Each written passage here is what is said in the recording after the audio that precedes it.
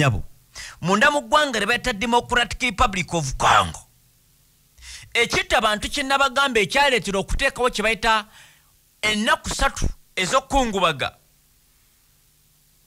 Twali tulowooza bintu bya bulijjo buli kanaku ezuukayo abantu abapya abateeberezebwa okuba nga be bafiira mu masaka mu kitta bantu. Bugenzo okutya amakya g'olunaku olwaleero actually okutandika n'ejjo ennaku z'omwezi nga 6 leero 7. The army had initially accused kye bayita abantu bano aba M23 okutta abantu ba bulijjo 50 mu kitundu kye bayita Kishishe village Eastern North Kivu province before nga government enatwala omuwendo ogw'abakafa ku 207. Kati ekiriwo kati details ziraga nti abantu abasoba mu 3 DRC Congo Democratic Republic of Congo estimates batebereza nti abantu 3 villagers bebattibwa abayekera. Nina amawulire genjagala confirming abayekera bano kigambibwa bakkiriza okuteesa n'ejje ery'omukago regional force. Jukira abaana baffe bayingira basebe ne banyaba abaana baffe bwenjogera ku baana baffe manjogera ejje lye bayita Uganda People's Defense Forces. Va ku baana abagamba my American simanyi kapcha Nairobi twogera ku jje erya Uganda People's Defense Forces eryamala okuyingira munda mu ggwanga erya Democratic Republic of Congo. Nalwawo okukitegera bangamba abaana batandika okuyingira kati ulya Paul Kagame mu dakika 5 zokka tugende ku nsonga endala. Jo bwe twabadde tuliza Paul Kagame yagambye si wakubata sitegera bya ntalo actually n'agamba bw'oba yagala okwebuuza ku muntu yenna ku bikwatagana ku ntalo wo come to me Paul Kagame ne Felix Tshisekedi. Wonder. You know, when I used to talk to this person who keeps saying this, I used to advise humbly tell him that we are actually tired of what we need to be working together and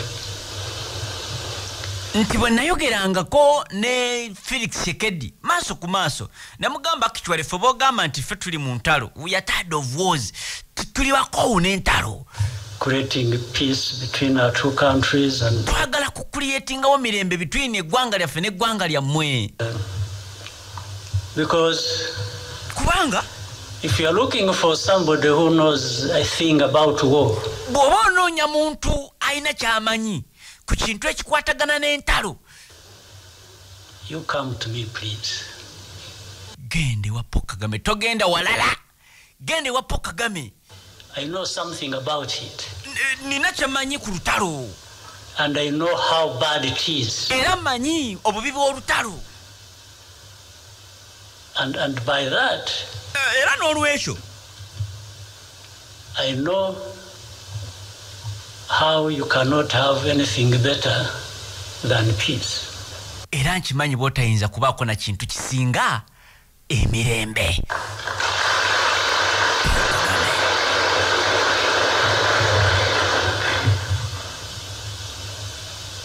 So this problem can be resolved. Ensonga eno esobola okuba ng'ekolebwako. If one country headed for elections next year is not trying to create grounds for an emergency. Uliriza nti bisobola okukolebwako bwe kibanga omuntu agenda mu kalulu mwaka gwa 2000 oba omwaka ogujja tagezaako creatinga kye bayita emergency aleme teekateeka kalulu. Kino kye nagamba amawanga agamu actually ebigambo bya Paul Kagame tasonga nnyo lunywe mu muntu naye oba omutegera gwayogerako diplomacy so that elections don't take place. Agamba nti kino singa tewabaawo emergency nga always creating nga ate president ng'ateekateekawo embeera ba M23 na biki such that akalulu tekabaawo. Well, not that he won the first elections. Si wakubamba akalulu akasooka yakawangula Felix Tshisekedi. Jukira yakwata kyakusatu okusinza ku records. Martin Fayulu ye yakwata ekisooka. Eyakwata ekyokubiri ye yeesimbawo ku kaadi eyali ekibiina ekiri mu buyinza eya Kabila. As we know, nga bwe tumanyi. So if he's trying to find another way of having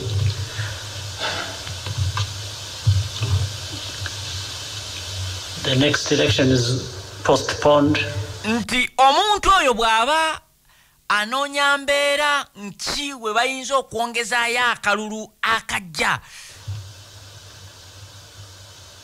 Then I would rather he use the other excuses, not us, because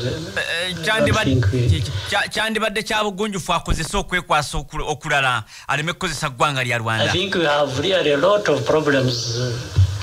Ndowooza balina ebizibu bingi ebyabwe. We don't need to add other people's problems. Tetwagala kwegattako ku bizibu by'abantu balala.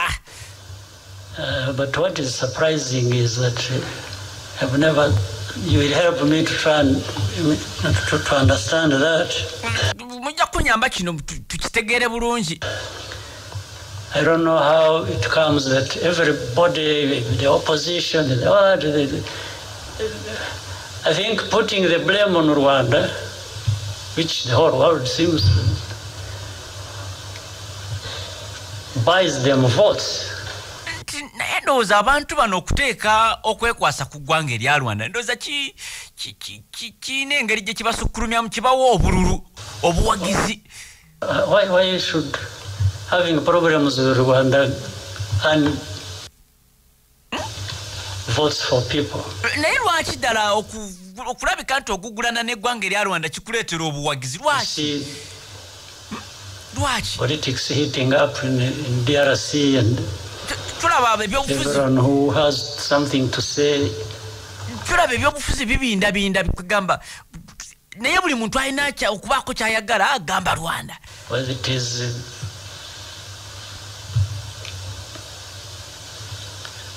whoever. Buli muntu just keep saying, oh, Rwanda has invaded. Buli muntu agamba Rwanda tulumbye, Rwanda kuva ddi. And if you think also that we have, or that we are there, era bw'oba olowooza nti tubalumbye oba kale nga gye tuli mu ddwaniro e Congo, even if I were to believe it, newe nandibadde nga ndi wa kukikkiriza, I would still proceed with asking myself a question. Naligenze maaso nze nga Kagame ne neebuuza ekibuuzo kino. I say, why? Lwaki? Why would Rwanda be in Congo? Lwaki Rwanda yandibadde Congo? Maybe you would find an answer.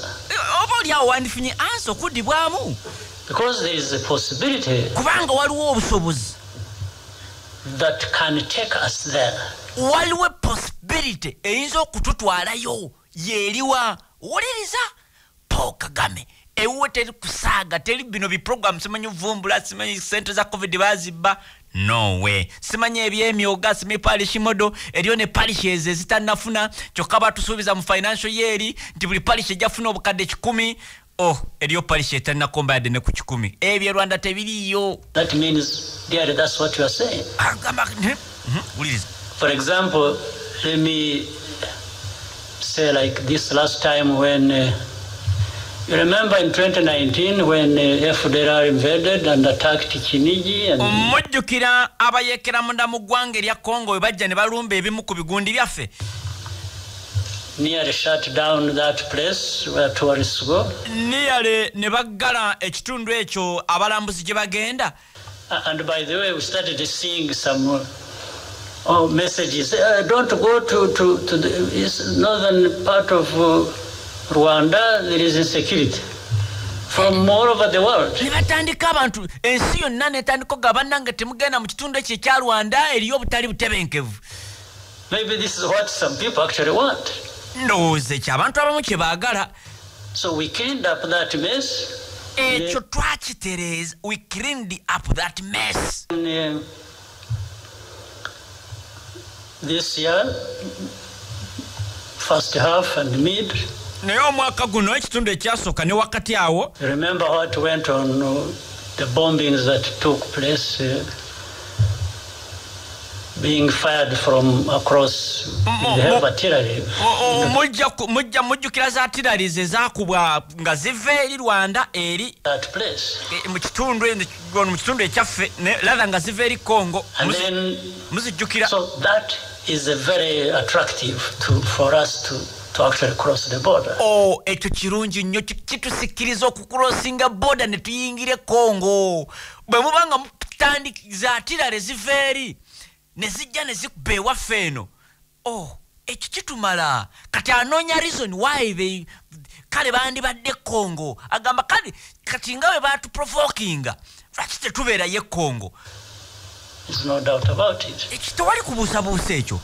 I've been, we asked DRC several times. I asked the president. DRC ngisabye ebbanga ddene, nsabye president to allow us to work with their people to actually deal with Uwuliriza okutukkiriza okukolagana n'abantu baabwe b'abasirikale baabwe tudiiringe neki FDLR. N'akabinja ako ke bayita FDLR. Akabinja akakali munda mu ggwanga erya Congo. And they refused. Congo negaana tukolagane nabo kabinja tukamalewo. So I kept asking why they would refuse. Nasigala neebuuza lwaki abantu bano baganye. Just be with us, we'll do the work. Mufa ky'okukkiriza babeere naffe tukolagane omulimu ffe tugukole. With them. Little did I know they wanted to preserve them. Kye nali simanyi nti bo kennyini baagala okusigaza abayekera baabwe. They wanted to preserve them. But in the end, later on in these arguments, I said, when they started firing across our border, era bwe twasigala tugira ne tulaba nga batandise okufayalinga across border, him that era ne mugamba Felix Tshisekedi wuliriza. That is enough invitation. Nti we munaasigala nga mufayalinga ebizuka ne bisukka border ya Congo ne biyingira e Rwanda. That is enough invitation. Ekyo kitumala okutuyita. I told the president of Congo. Nategeeza president w'eggwanga erya Congo. But while initially I was seeking invitation to work with them to deal with our problem. Newankubadde nga gye buvuddeko nali mbeegayirira nti bannange kanzije mumpe invitation munzikirize nga amagye gagagenda cooperation sujja bwe gasaba gavumenti y'eggwanga erya Congo nekkiriza ne bayingira Congo. Kagame agamba gye buvuddeko nali mbeegayirira mumpe invitation tujje naye actually firing artillery across the border into our territory.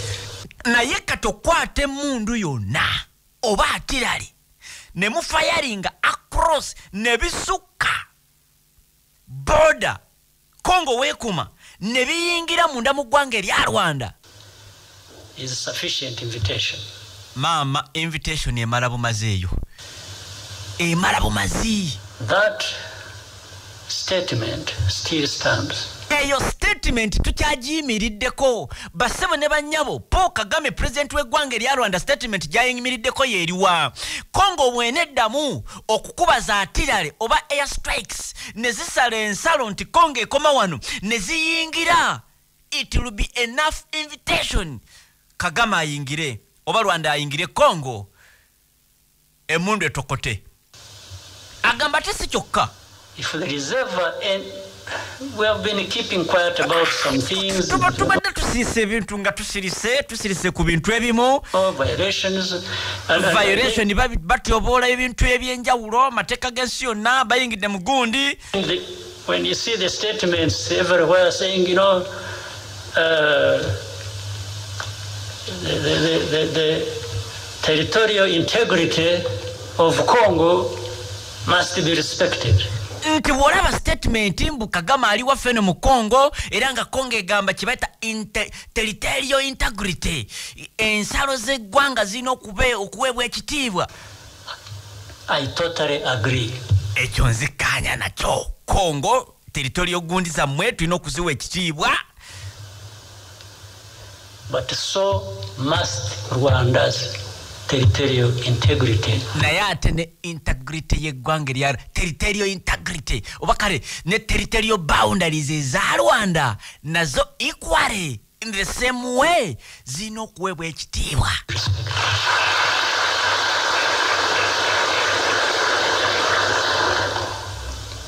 And respecting territorial integrity is not just by a soldier putting foot on the ground. Okuteeka ekitiibwa mu nsalo za munno si kyokka nti omusirikale w'eggwanga n'atadde ekigere kye mu ggwanga eddala. On that territory. Ku kigundi eyo territory eyo eddala. What you send to the other territories. Uliriza nti Paul Kagame akugamba okuteeka ekitiibwa mu matwale ge Rwanda weeyita toyina kusooka kuva eri Congo ogenda osalimbire mu ggwanga lyo wabula nekyosindika mu bbanga oba nkonyogo neeyita nesala ensalo oba mundu misairo nesala ensalo. Even standing on your own. Ne woba oyimiridde eri just nga masasi ge gasaze. If you fired artillery shells across the border into Rwanda.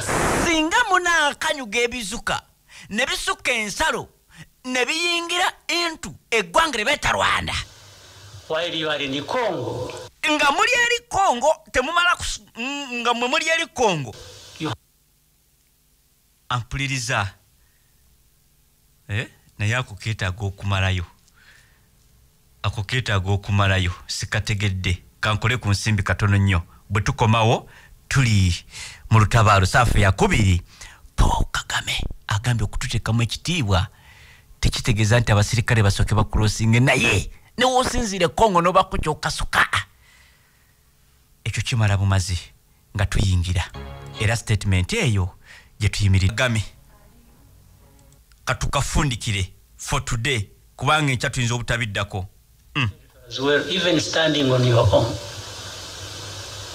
If you fired artillery shells across the border into Rwanda, senga osindika ebisuka ng'oli Congo ne bisuka ensalo ne biyingira Rwanda, you have violated the territorial integrity of Rwanda. Otyobodde amateeka n'ekitiibwa kya boundaries z'eggwanga erya Rwanda.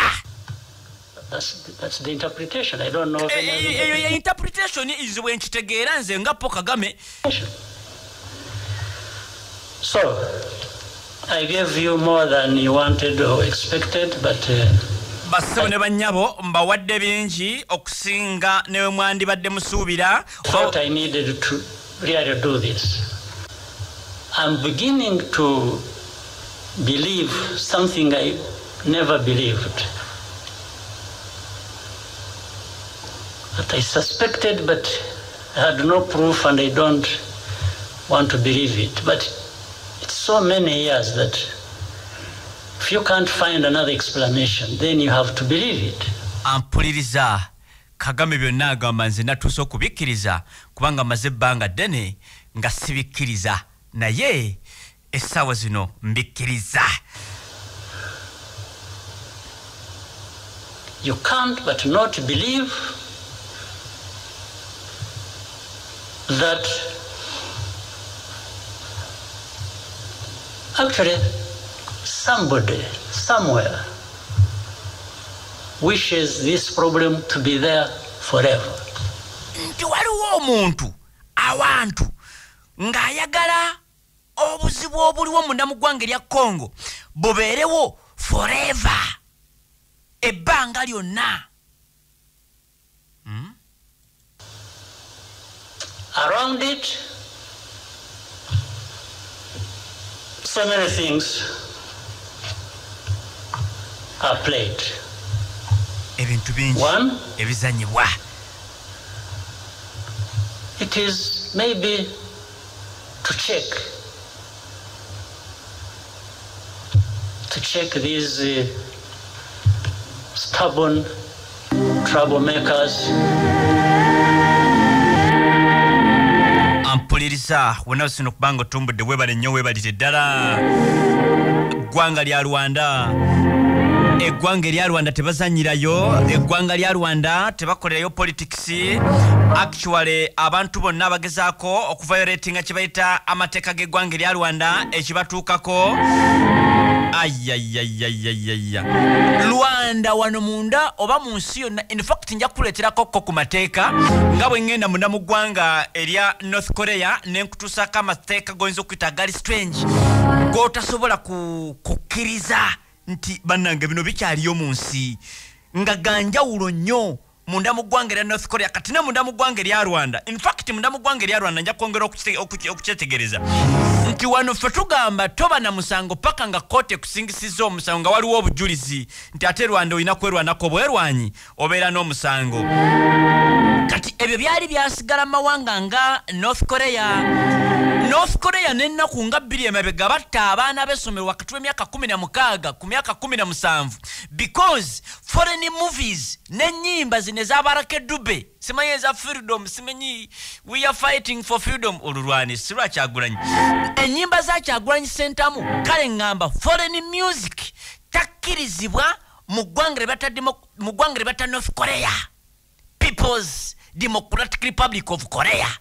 Oba where is the democracy there? But balita People's Democratic Republic of Korea. Foreign movies bajentiri bani tezikkirizibwa n'ennyimba.